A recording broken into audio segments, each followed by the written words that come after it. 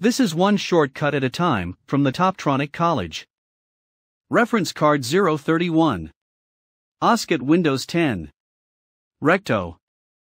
About the Control plus the Escape shortcut keys. In Windows 10, the Control and Escape keys, when pressed together, will open the Start menu window. It is very much the same as pressing the Windows key, but on some older keyboards, that Windows key is not present. When that Windows key is not present, press the Control and Escape keys together. Example: press the Control plus Escape shortcut keys to open the Start menu. The Start menu window is now open.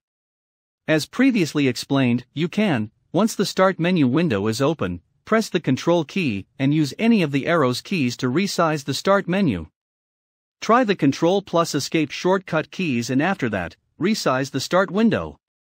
Try a few combinations of the Control and arrow keys by keeping the Control key down while changing the arrow key. Try the Control plus Escape in different contexts, and while using different applications, to see what happens. The following reference cards are examples about responses, from several software applications we use during our courses, when pressing the Control and Escape combination keys together. Visit toptroniccollege.com and register to access the learning material.